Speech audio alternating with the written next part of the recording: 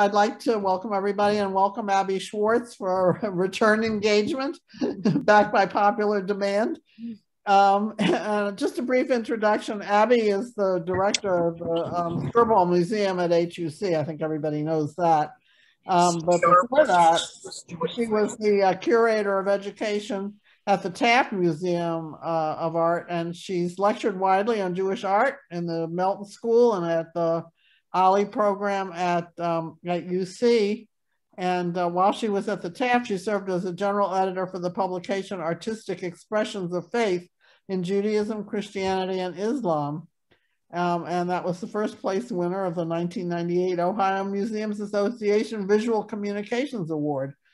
So with that, I think I'll let Abby start her program.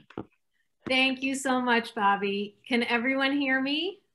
Just nod. Yes, Yep. yes. So, if you have a question or a comment, you can put it in the chat, or if you feel it's urgent, I don't mind being interrupted. I won't lose my place. So feel free.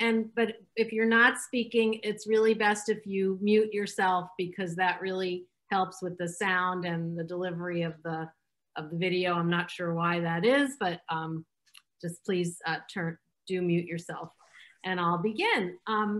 So the topic for today is Take 10, a close look at modern Israeli art.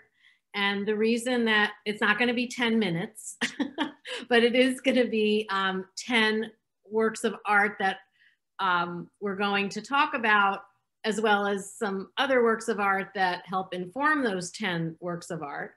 But the reason that there's the number 10 here is that a couple of years ago, we were invited to apply to be the recipients of a gift from a collection of Nancy Berman and Alan Block. So Nancy Berman was the director of what was the Skirball Museum in Los Angeles before it separated from HUC and became what it is today, the Skirball Cultural Center.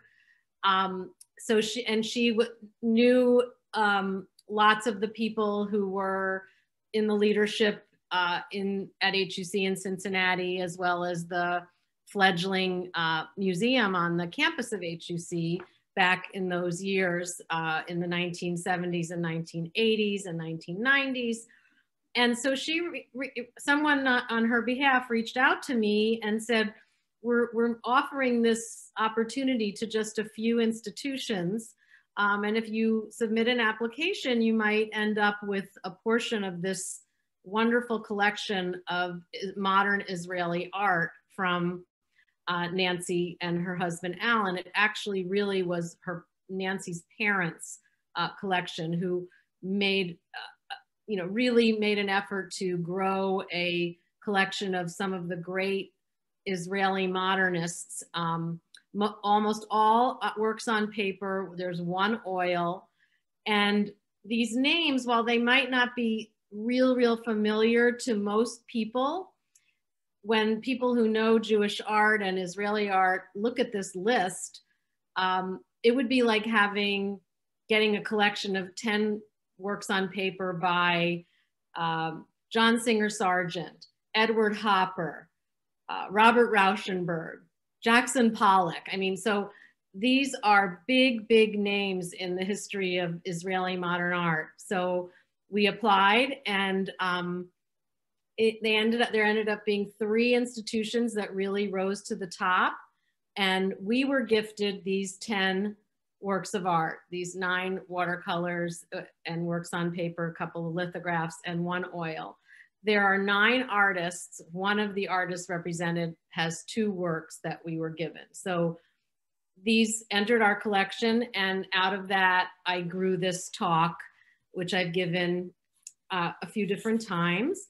And actually, one of the works, or maybe even 2 of the works that I'm gonna just briefly talk about today, we're gonna take a much closer look at in the fall. I'm gonna be back again to do one of the Elul programs, and we're going to get really into it in terms of conversation and discussion and actually some art making. So just a plug, stay tuned because I'll be back yet again, and a couple of the works in this presentation will be a focus of that. So what I like to do before I introduce these very modern artists, when I say modern, it means that they were active from about 1950, 1960 to the turn of the 21st century. So that's kind of where we consider modern art to be. But I like to always take a little bit of a look back to see what was going on in it, before these artists sort of started to make their mark. So if we look at the period of the beginning of the 20th century, we're talking about Palestine under Ottoman rule. And of course, actually even before the beginning of the 20th century, the late 19th century, Jewish people were coming to Palestine. It was a haven for newcomers. It was a land of immigrants. There was an uncrystallized culture with no art traditions, no museums, no academies, no institutions to transmit an artistic heritage from generation to generation. So it was into this milieu that Lithuanian-born Boris Schatz, who lived from 1867 to 1932, arrived in Palestine in 1906. He had proposed a Jewish art school at the 5th Zionist Congress in 1905, the year before. So here's somebody who's coming from Eastern Europe, committed to creating an art school in Palestine that would train artists to make not only works of art, but it was really sort of based on the industrial arts model of the Victoria and Albert Museum, that the things that people could make would actually be utilitarian. They would be beautiful as well, but the idea was that, these were all people who needed things. They needed tables, they needed lamps, they needed vases and all kinds of objects that they could create a school. And it was initially called the Bezalel School of Arts and Crafts, and it was founded in 1906. And it took the name of Bezalel ben Uri, who is the artisan from the book of Exodus who devised the tabernacle in the wilderness to transport the tablets of the law to the promised land. So all of that is explained in the book of Exodus, chapter 31, verses 2 through 11. So the opening of the Bezalel School of Arts and Crafts marked the onset of applied cultural Zionism in the land of Israel and heralded efforts to really forge links between a lot of different Jewish artistic traditions, those from the East, and the indigenous area that Palestine occupied, and what people brought with them from the West. So Schatz's style and his work, and that you see one of his works here, it's called Sounding the Great Shofar. And this is a work that's in the collection of the Skirball. It was very old world, very traditional, very nostalgic for the shtetl life and the traditional customs and rituals of Jewish life in Eastern Europe. Now,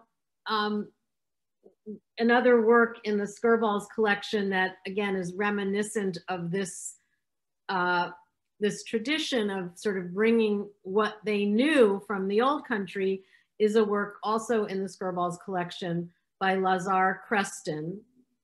It is, Hasid studying. And actually one of the things that Schatz is really credited with is bringing many of the first artists to Palestine, including Zev Rabban, E.M. Lillian, Herman Struck, and Lazar Krestin, whose work you see here. We also have works in the Skirball's collection by Zev Rabban and E.M. Lillian as well. So this sort of represented that early group of artists who were still very traditional. So now we move quickly to the 1920s. Bezalel had evolved from a small school for arts and crafts teachers and an outlet for home industries into a complex of workshops that produced art objects and an art school with high artistic standards.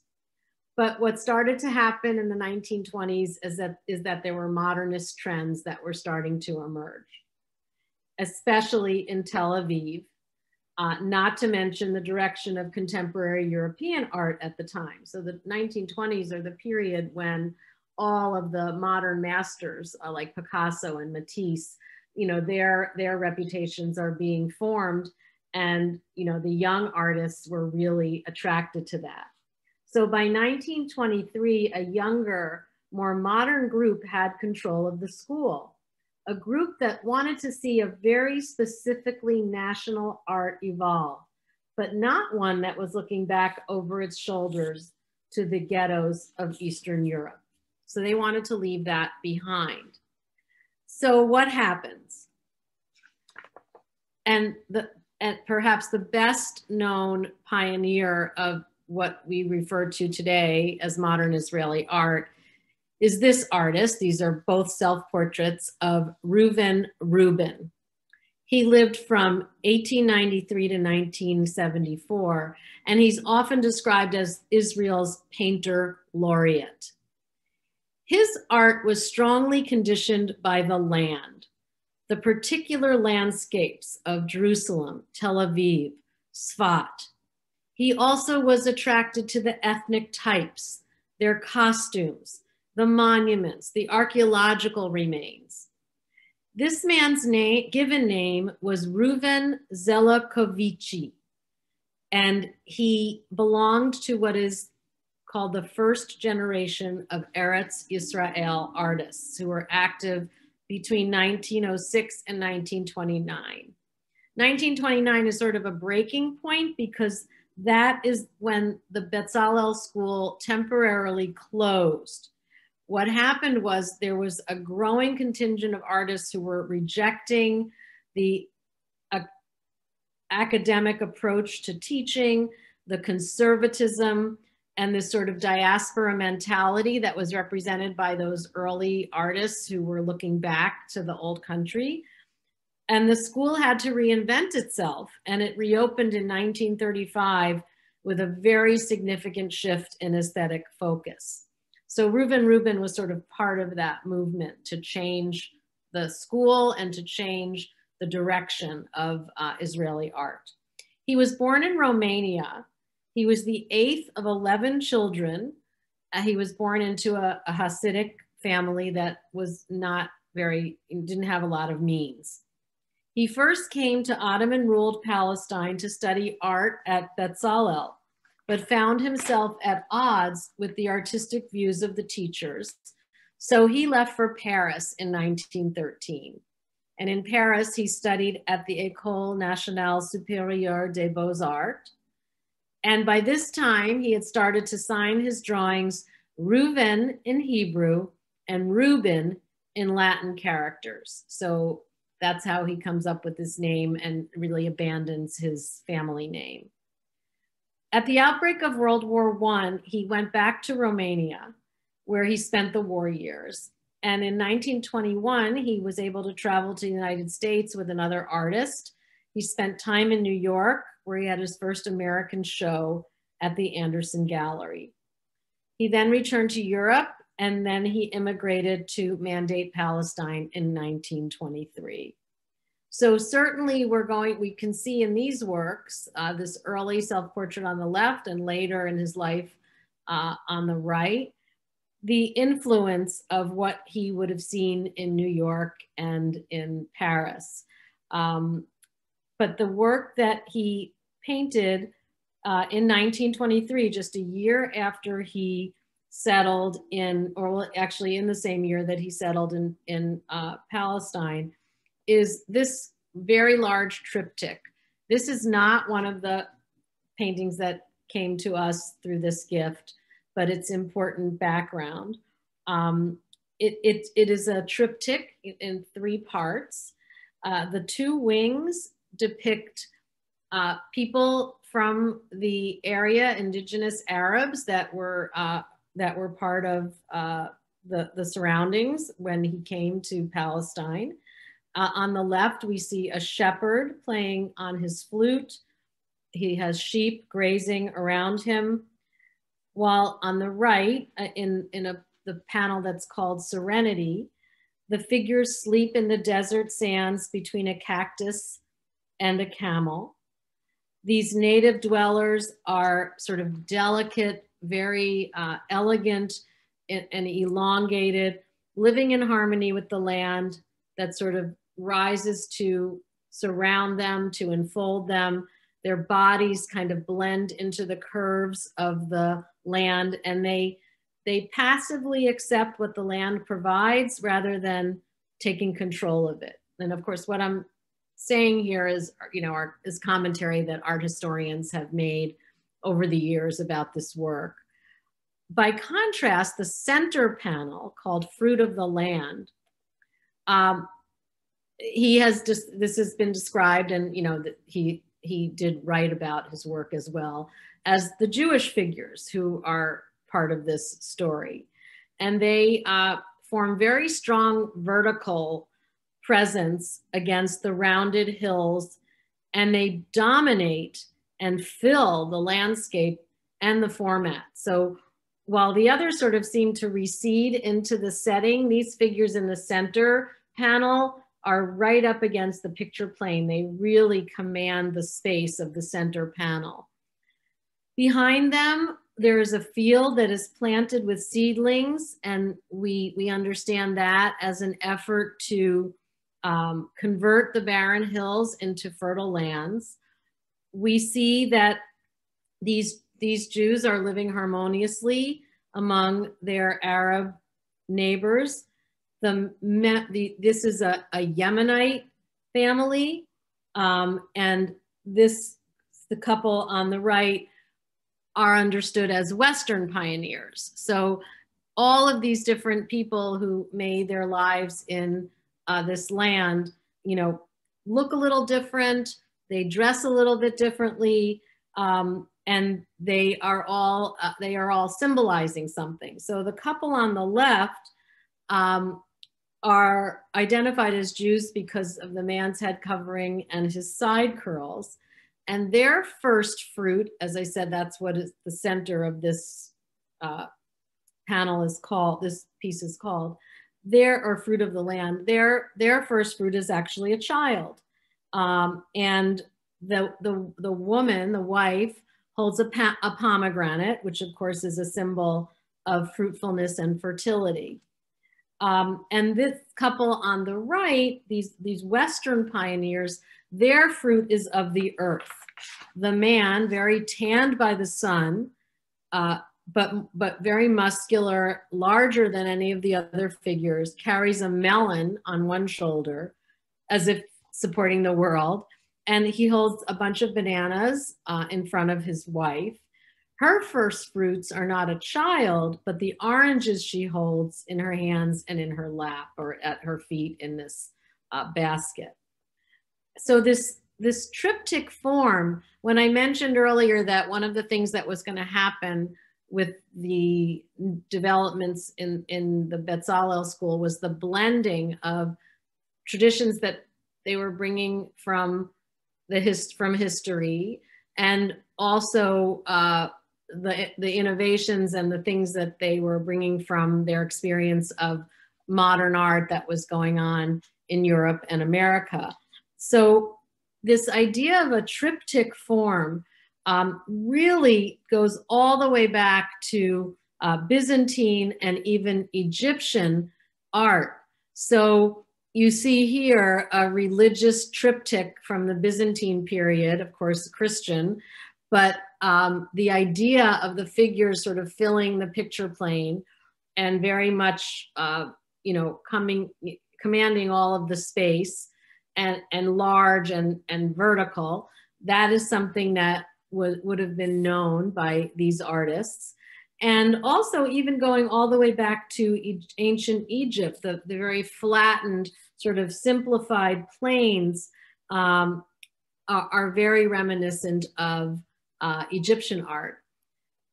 Another artist who influenced a lot of what Rubin did was Matisse, and it was from Matisse that he also gathered this sort of flattening of the figures, but also vibrant color. That's not so evident in First Fruits, but you'll see it in other works by him. So the result is this, highly modernized, highly simplified modern style, which evokes both associations with a remote Eastern past in terms of the Byzantine art and the Egyptian art, and a recognition of what's going on in modern art as well. So the painting that is now part of the Skirball collection that came in this group of 10 works is this one. And I think when I mentioned Matisse, now you can, and showed you that very richly colored canvas, you can see that that influenced him. And this is late, this is 1972. And the work is called Caesarea. And Caesarea was where Rubin had a home and a studio. And we are looking at a vase in his home, looking out the window toward the sea, and sort of combining interior and exterior. And this is very typical of his late work. We might think about someone like Renoir, whose work here is on the right, when we think about who he might have been thinking about and who some of his influences were. So through the open window of his home, dominated by a vase of vibrant flowers, we glimpse the beauty of the ancient city on the Mediterranean coast, with its spacious fields, archaeological ruins, even a man leading a figure on a donkey. So he's not losing the association with the ancient past and with the agricultural nature and sort of Bedouin nomadic nature of this place. So we see it, and we even see a glimpse of the sea beyond these ruins. So it's a beautiful explosion of color, and representative of the late work of this artist who, as I mentioned, was considered the painter laureate of Israel. So as I mentioned, the Bezalel School closed in 1929, and artists rejected the conservatism. They were interested in abstraction and expressionism. These things were emanating from Paris. And German expressionism was introduced in the middle of the 1930s with the arrival of immigrant artists fleeing Germany and the terror of rising Nazism. And one of the artists who was part of that group was an artist named Mordechai Ardon. And he was born in 1896. He lived until 1992. So a very long career. And he was born in Poland. He studied in Munich and Berlin, and he immigrated to Israel in 1933 when the Nazis came to power. And we have two self-portraits from around 1936 of him here on the screen right now.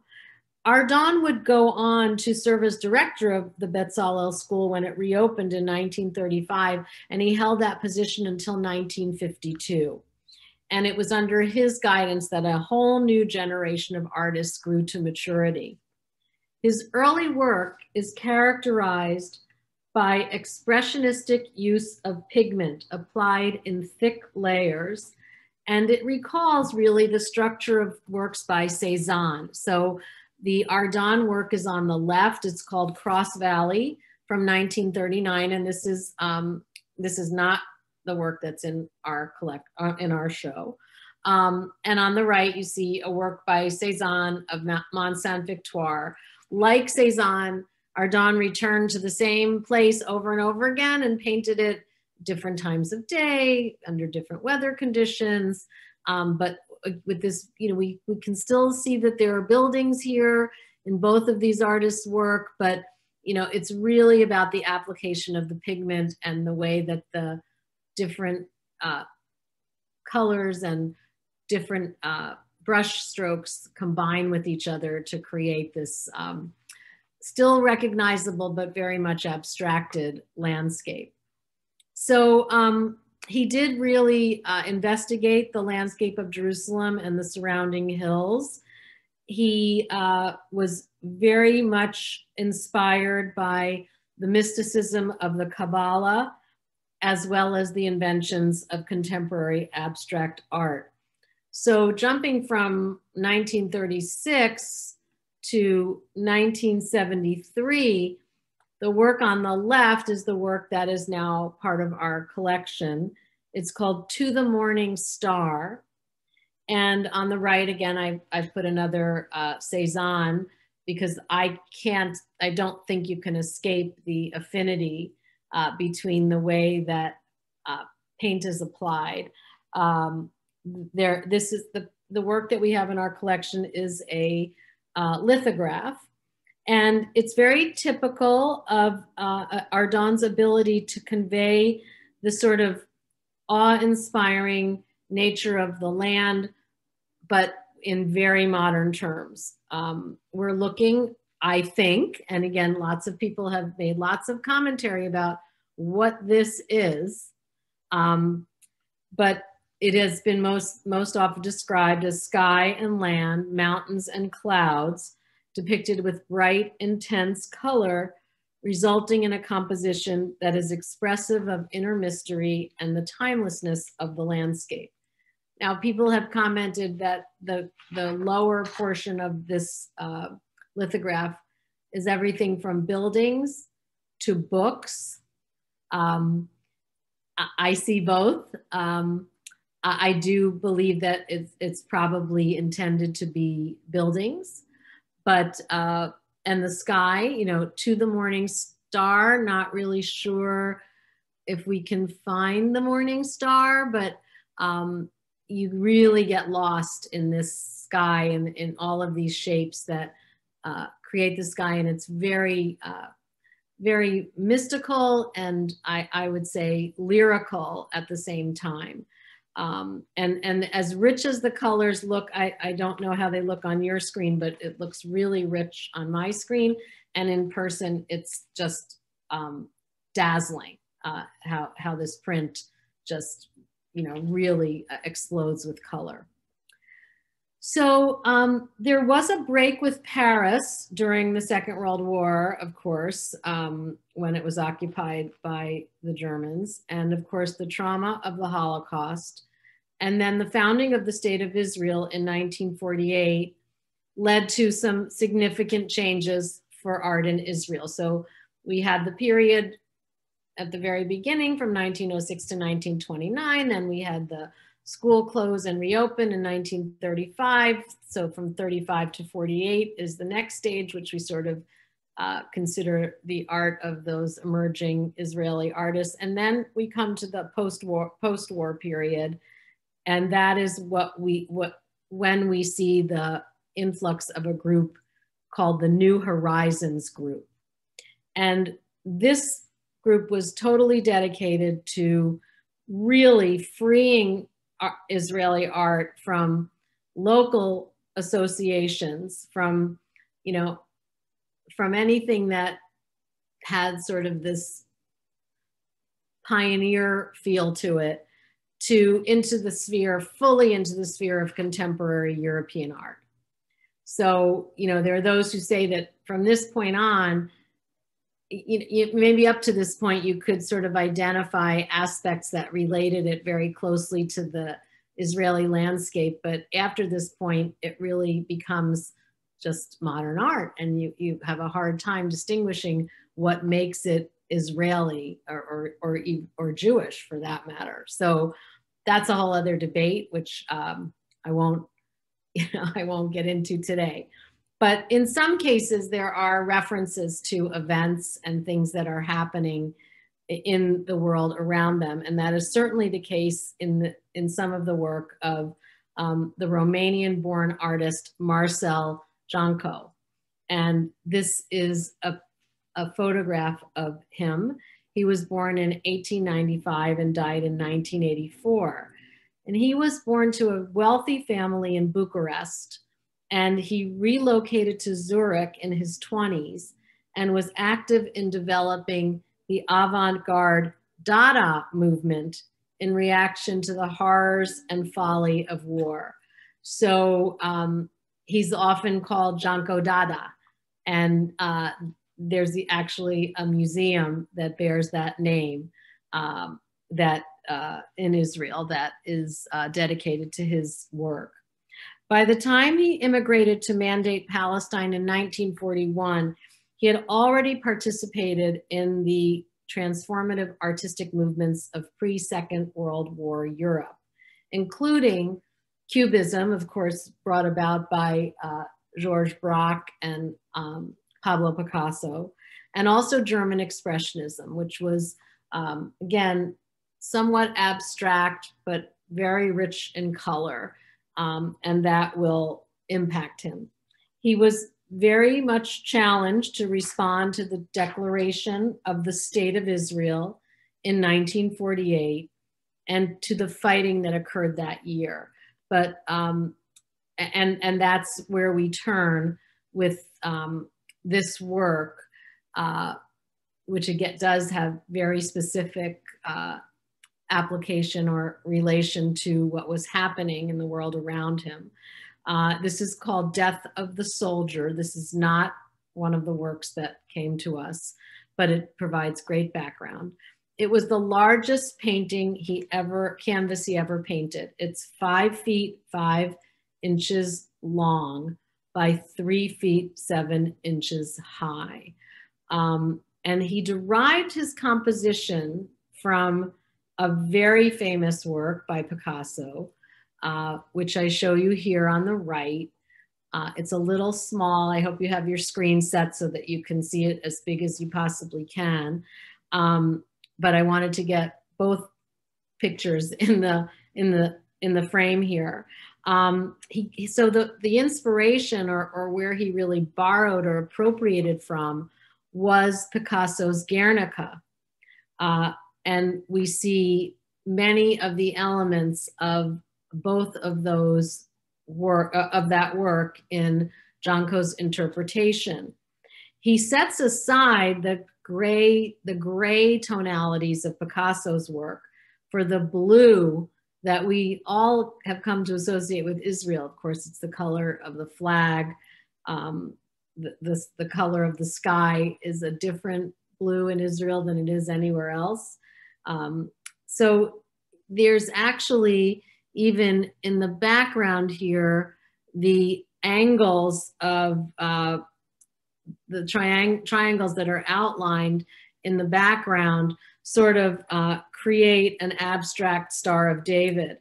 And very reminiscent of the prostrate victim in Picasso's painting that you see here, the dead soldier in Janko's interpretation lies at the base of the canvas. But the figure here is attired in something that's halfway between a burial shroud and the tunic of a Greek tragic hero. He is surrounded by his comrades in arms, by men and women bowed in grief or proclaiming their anguish to the heavens. Again, just as in Picasso's work, you have these, very, very palpable reactions to war. And he has certainly built on that in his own interpretation of this death of the soldier. The scene is closed in from the rear by the walls of Jerusalem. So you can see the crenellated walls of the old city that are very recognizable here in the upper third of the painting. The night is pierced by an illuminating ray of light. So in Picasso's version, it's a sun with a light bulb. And in Janko's version, it's a military searchlight. So, he's very creatively taken this, appropriated this very powerful anti-war message of the painting Guernica to his own purposes in response to the war for independence for Israel. So a much less fraught image, and the one that came into our collection, oh, there it is, the full image again, just to get a better look at it. A much less fraught image, but equally abstract and expressionistic, is this Negev Mountains that was made by John Coe in about 1960. And he's applied the same principles of these very sort of jagged, angular compositions to the local landscape. He has had a huge impact on Israeli art. It actually continues today. There is still an active artist colony that he established in Ein Hod, a village in northern Israel located at the foot of Mount Carmel. And that's where the Janko Dada Museum is. So someone asked if I gave this talk a few days ago for another group, and someone asked if that museum ever opened, because there were, I guess, problems with it. And then COVID happened, but they also had fires that raged in the areas around Mount Carmel. So I looked it up, and apparently it's open and thriving. So anybody gonna head over to Israel anytime soon, this is probably a place I would want to go someday. So next on the agenda is the artist Yassel Bergner, who lived from 1920 to 2017. He was born in Warsaw and had reached Australia by the time he was 17 and emigrated to Israel in 1951. He settled first in Sfat, and then he went to Tel Aviv. He did not have any personal experience of the Holocaust, but he certainly knew what it meant to be a refugee. And a lot of his work is overshadowed by that experience. One of the things that was an inspiration for him was surrealism. And he sort of considered himself more of a lover of stories. So there are often narrative elements in his work. And when we talk about surrealism, one of the ways that I think it's easiest to explain it is like when you have a dream and you recognize the people that are in the dream, but they're not where they belong. Like they're in your friend's house that never knew those people, or something from your long ago memory where all these people that are part of your life now are interjected into that place that they could never have been. So everything's sort of out of context. And that's one of the ways that I like to define surrealism. It's like, it really means super realism, but it also, it doesn't really look like that. It's more of the dream state that enters the work. So the work that is in our collection from this group of works that came to us, and this is one of the ones we're going to talk about a lot more during the Elul program, is this work called The Tea Drinkers. And it's a hand-colored lithograph, which means it's printed using a mechanical process, but then hand-colored after that process. And it's from 1966. And it's a perfect example of surrealism, because what would these people sitting around this lovely table with a white tablecloth, like, when I was a kid, I would say to my parents, are we going to that restaurant with the white tablecloths? Because, that made it fancy. So here they are at this fancy table and their tea and their samovar, and they're in this jungle. It's this very, very verdant landscape and they're in all their finery and just sitting there, and they're not engaging with each other or with us really. They're very blank-faced. Their faces are very angular, very much influenced by Cubism. They're wearing strange clothes. The little boy looks like he's wearing fish scales. The women are in sort of these jacquard prints. And who does that remind us of? It reminds us of Picasso and his figures of these sort of Harlequin children. And this is another work by Yassel Bergner, not part of our collection, but again, that sort of odd fish scale Harlequin. Where is this child? Why is he crying? Why this triangular hat on his head? There are always a lot of questions, not always answered, but very much part of that surrealist ethic. So that work this is the artist who has two works that were given to us. And the second one is called Toys. He was very sort of preoccupied with ordinary domestic objects. He made a lot of paintings of things that were in the household: irons, dishes, oil lamps, and toys. And in this print, he depicts a variety of simple children's toys that are all sort of gathered together in this pyramid of a jumble of things. There's a hobby horse, and there's a toy soldier on top of it. There's a clown figure beating a toy drum. There are lots of figures with clown hats. There's another figure with a hoop that children played with way back, in the 19th century. This was a toy. We would call it today a hula hoop, but these were made of wood, and they were very much a part of the objects that children played with. So you have this sense of movement. There's not really any narrative. We don't know where this is or why it is, or there's no real people in this image, but just sort of this sense of this topsy-turvy dynamic movement that's intensified by the wheels of the toy and the very lively draftsmanship or drawing that the artist has brought to this piece. So it looks like a jumble of nothing until you really start investigating it and you pick out figures and objects, and it becomes a little bit easier to understand.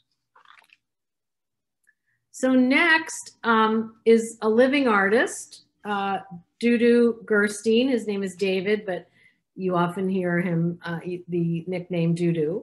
He was born in Jerusalem to parents who immigrated from Poland. He showed artistic talent from an early age. He studied at the Bezalel, which no longer is the School of Arts and Crafts. It's now the Bezalel Academy of Arts and Design. It is still in existence and considered one of the finest art and design schools in the world. But he also studied in Paris at the École des Beaux-Arts, and he also came to New York and studied at the Art Students League. So that's really kind of a trifecta of amazing educational experiences for this artist. He went back to Israel in 1960, and he began teaching at Bezalel, and he stayed there as a senior lecturer until 1985. So in the 70s, he focused on figurative drawings, particularly drawings in watercolors, and he did a lot of paintings of the interiors and of the seaside, where he sought to make statements about human experience, human interaction. And watercolor soon became his main medium, and he really wanted to sort of explore the placidness, the quiet of daily routine. And certainly he was inspired by Picasso's early work.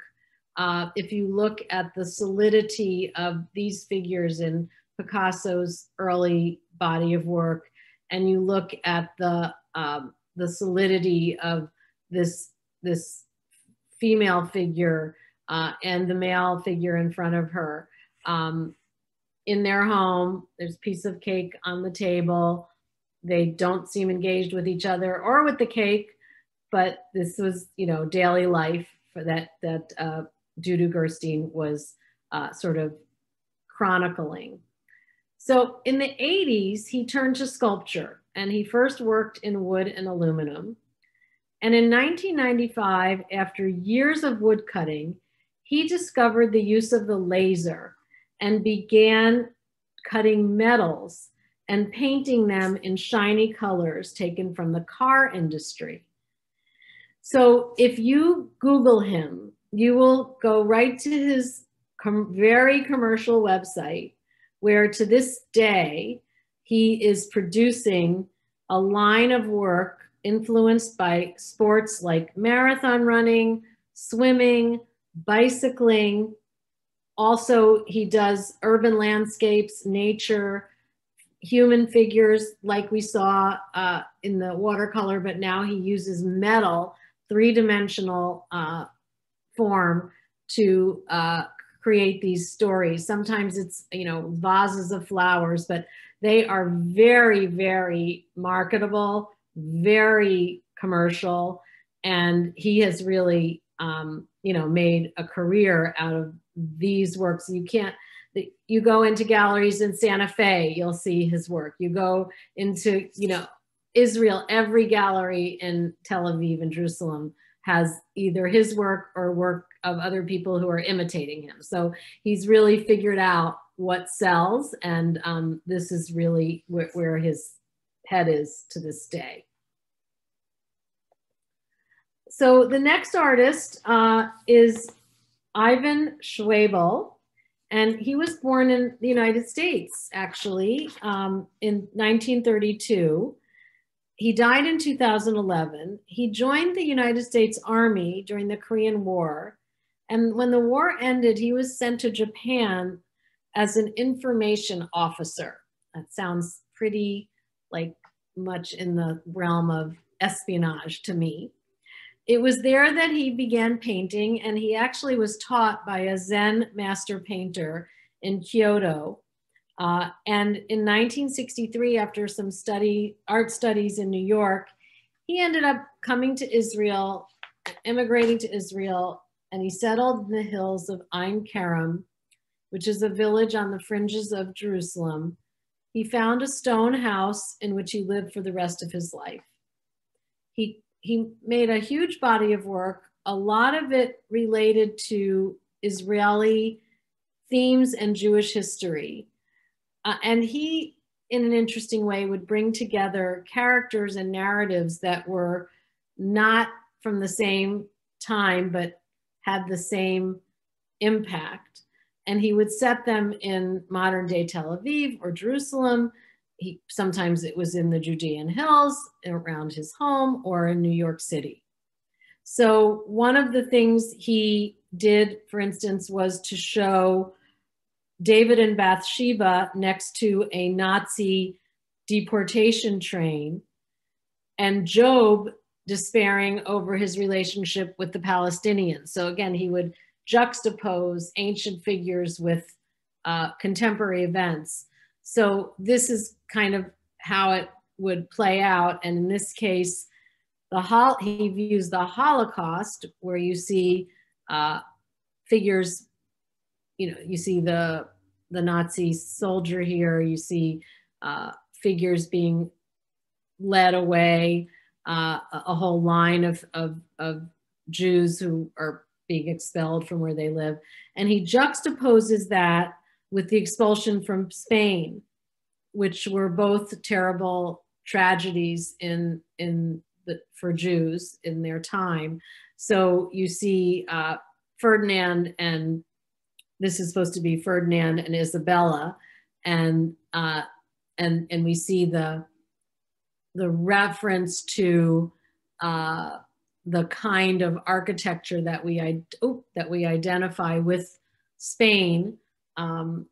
And he jumbles all of this together to create this really response to both the Holocaust and to historical events.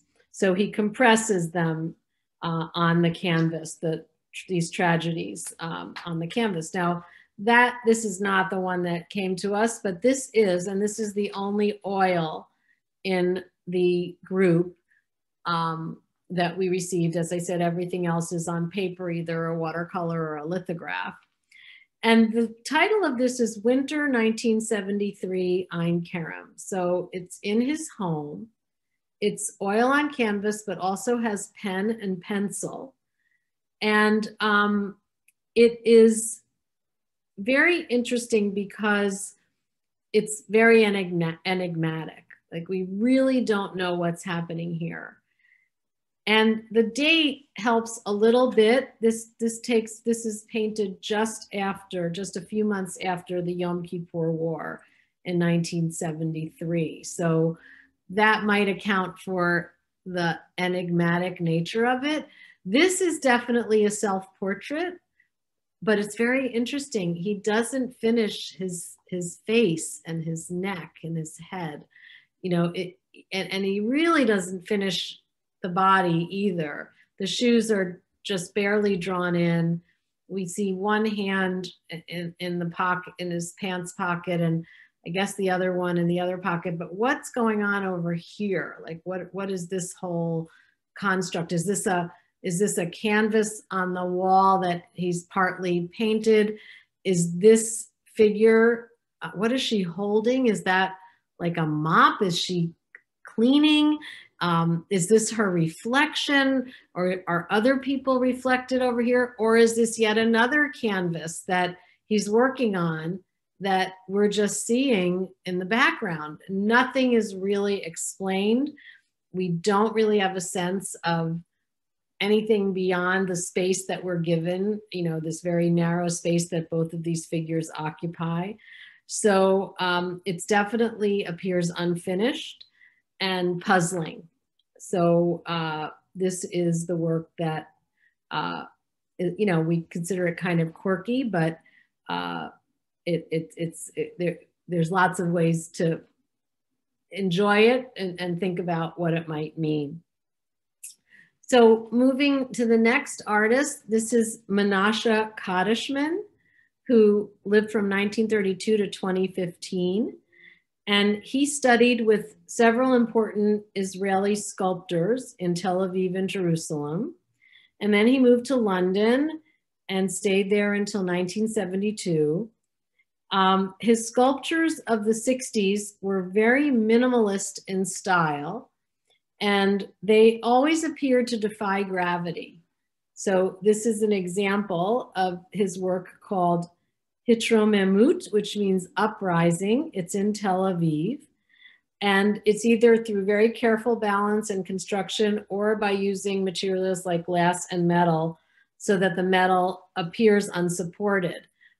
This, you know, is one of those pieces that you would always think it's never going to stay in that position. It looks so tenuous.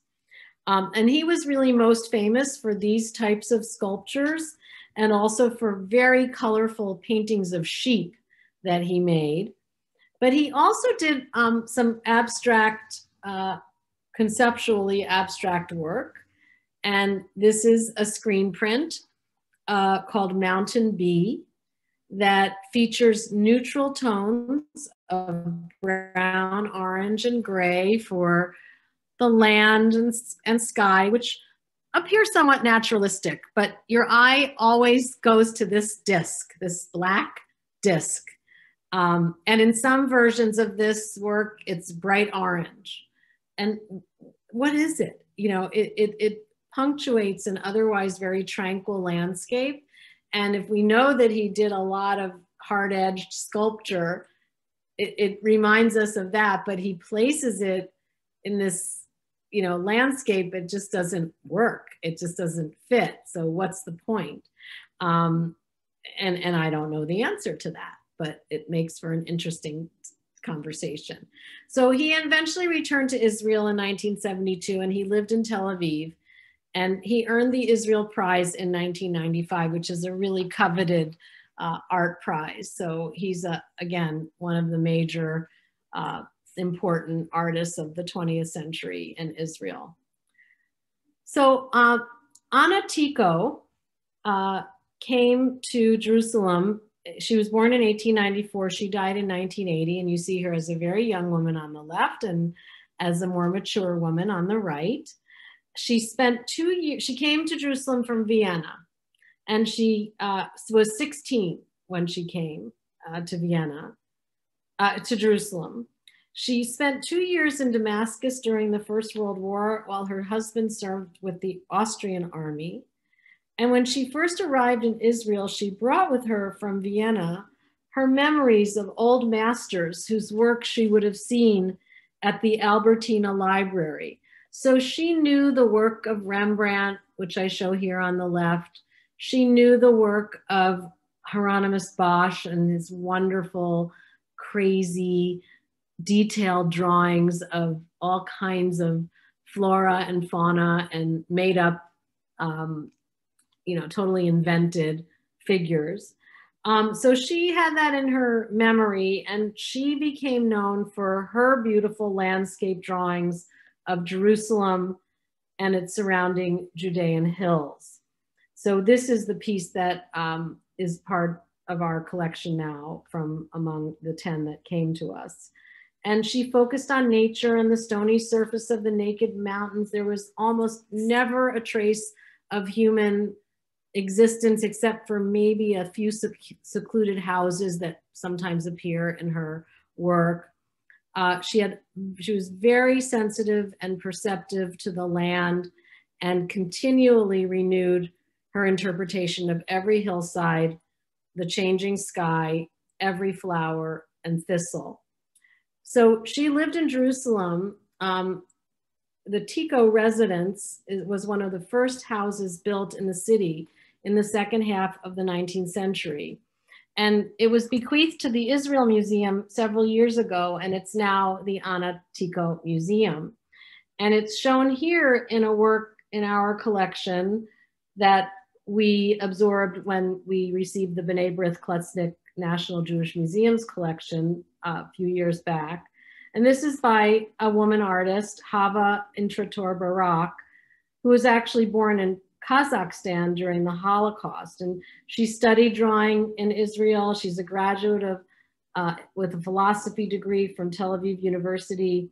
She is known for exploring pure light and its reflections, whether on a landscape or through a window into an interior space. And she took advantage of being inside the Anatico house in 1993, where she really explored the shifting colors and light in the home of one of Israel's best known artists.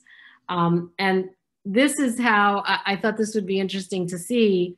So this is the work in our collection, not by Anatico, but of Anatico's house. And here's how it looks now as the museum and the cafe are, very popular place where people go to have tea or coffee. So these wonderful spaces with these archways and lots of light flowing in have been transformed. So another great spot to visit. So the last artist that I'll talk about is the artist who became known as Shalom of Tzfat. He was born in 1887 and he died in 1980. And he began to paint relatively late. He was about 55. But by the time he was in his 70s, he was known as the foremost international representative of Israeli folk art or primitivist painting. So for more than 50 years before taking up art, he worked at a lot of different crafts, mainly as a watchmaker, but also as a stonemason and a silversmith. He led a quiet and religious life, and he came across painting accidentally and started to paint subjects close to his heart, the events from the Jewish Bible, also stories from the Talmud and other books. And he considered himself a historical writer, and he was retelling the stories from Genesis and Exodus. And I put here side by side a work by Shalom of Tzfat and an interior of a synagogue in Tzfat, so that you can see what was around him in his own environment with these very, very, very crisp, highly outlined, detailed images, often with text or words that explained what they were. And he absorbed what was around him and his own interest in telling the story and making sure that we knew who the people were in the story. So that's why you will see text from the Bible that accompanies the figures. So in our collection now, we have this work, Jacob's Ladder. It's a color lithograph. It's from about 1965.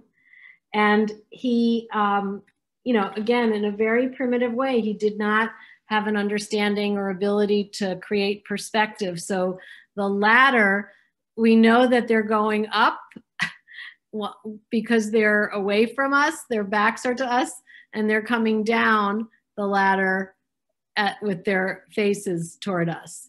And we see, it's very flat. These are the tents of the Israelites intended to be moved, some close to us, some far away. But how does he achieve that? By putting them on top of each other. And we see Jacob, who looks like in any second now, he's going to slide right off the painting because, he doesn't really create a space for him because he doesn't use perspective. He doesn't know how to portray that. But nevertheless, we know the story because he's told it to us in these little frames of information where he helps us to know what we're intended to be looking at. But what this always reminds me of, to wrap things up, is how it takes us really back, way back, to the mosaic floors of the synagogues that were discovered all over the edges of what was the Roman Empire and the outer regions of the, Israel that were part of the diaspora that, after the destruction of the temple, synagogues started to emerge, and they had art on the floors and on the walls. And this is the artwork, the mosaic work from Beit Alpha Synagogue, which is from the 6th century. It's near Beit Shean in Israel. And again, just like with Shalom of Tzfat, the flattened figures, the vivid narrative, we are seeing here the Abraham sacrificing Isaac. Again, Yitzhak, Avraham, we know this is the ram, we know this is the tree, the hand of God, the angel interceding, his men who are, holding the animals, it's all there, but it's described for us so that we don't make any mistakes about what we're seeing. So I always come back to this because these two works by Shalom of Tzfat and the artists of this synagogue floor were separated by thousands of years, but they have expressed their faith through their art, told their stories, and have made things of beauty that still speak to the generations that followed them. So I did want to just let you know that the museum is open again. We opened in April. And if you're so inclined, I just wanted to show you a quick view of what is currently on view. One of our rabbinical students who just was ordained and is now already in Columbus, Georgia, where he is going to be the rabbi of the synagogue there. For his senior project, he rebuilt a replica of a lost Polish synagogue from a town in Poland, Sidra, Poland. He was able to access blueprints and photographs from before 1942. And with the woodworking skill that he had, that his father had taught him, he created a nonprofit. He raised the funds he needed to do the engineering to build a 20-foot ark that is now housed in the lobby of the Skirball Museum in Mayerson Hall. And it'll be there until the end of the calendar year. And there's a lot of ancillary material in that space that explains the project. There's some video, and there's also a relationship to an 18th century ark that's part of our collection that's actually used every day by our students in the Scheuer Chapel. And that is also a Polish ark from the 18th century that survived. And there are very, like, just a handful of them, because they were all of the synagogues were made of wood, and they were burned systematically by the Nazis during the war. So this is really something to see. It's hard to appreciate it in pictures, but you can see how big it is when you see the figures on it. The student, his name is Shmuel Poland, did a service there before he left campus, and we have a lot of great information about that. And then the other thing that we have going on right now is there's a small display in honor of Jewish American Heritage Month, which is the month of May. It will be on view throughout the summer. We have, we're spotlighting the Olympic swimmer Dara Torres. You may not know that she is Jewish, but she's the most awarded Olympian, so many medals. And she's does work today that's philanthropic around swimming. And we have a small display with the medal that was made in 2020 when she was the Jewish American Hall of Fame honoree. And so we have a little bit of a story about how the medal's made and about her biography. So those are two things that are special that are happening right now at the Skirball, and we're open on Tuesdays and Thursdays. And I can put in the chat how you can arrange to come, because we are just doing by reservation still right now.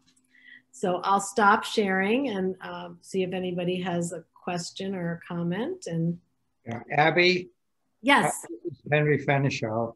When I lived in Israel as a child in the late 40s, early 50s, I lived next door to Rubin's house and the museum which is today. That was his studio at the time. Yeah. One of his son was a playmate, and I have two pictures to show you. Oh, I want to